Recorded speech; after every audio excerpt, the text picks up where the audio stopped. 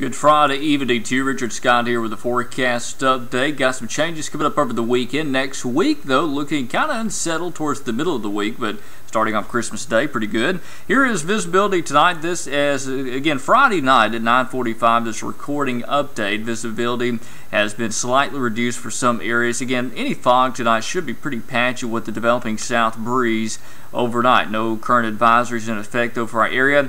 And here's a look at radar. Again, conditions are pretty quiet. No rainfall currently ongoing. All the rain is to our northwest, and that will continue to organize and move in here. By the time we go into tomorrow morning, rain will start to become a good possibility. Here's a look from Tuscaloosa this evening. Currently dry out there. Went out south at 8 miles per hour. And again, the temperatures continue to rise. 66 now in Tuscaloosa. By the time you wake up tomorrow morning, you'll likely be in the upper 60s. So again, a warming night tonight. There's warm, moist air advection coming off the Gulf. And again, there's the showers we had. Again, those are pretty much out of here for now, but more rain coming. 70 in Meridian. Again, this is 9:45 on Friday night. By the time you watch this, it could be cooler as that cold front does come in pretty early Saturday morning. Here's your forecast on Saturday. We'll start off the day with showers and thunderstorms, and those begin to thin out around lunch to 3 p.m., and temperatures will fall.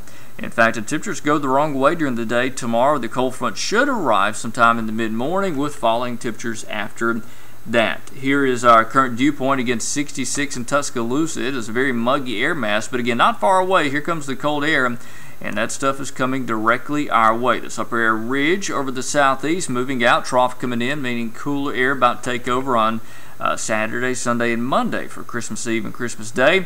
Here's our future cast again Saturday. Line of showers and storms coming on through. These will be short-lived, not going to last very long. By lunchtime, most of the area is already dry. Still some clouds sticking around for Saturday into Sunday as well. Temperatures will be quite cool on Sunday, highs in the 50s.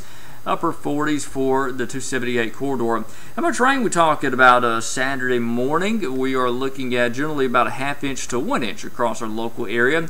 And Christmas Day, how about a cold looking day? Temperatures will be in the mid to upper 40s by mid-afternoon.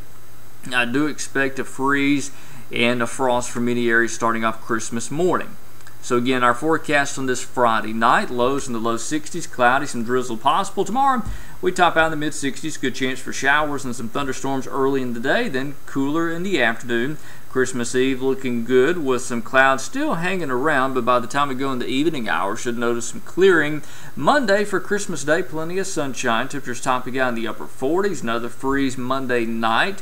And Wednesday, Thursday, looks like some rain begins to move back in, some shower activity. Highs at that point will be back in the 50s. Again, that is your webcast update on this Friday night, December 22nd. We're going to be taking a few days off coming up this weekend and on Monday to be with family.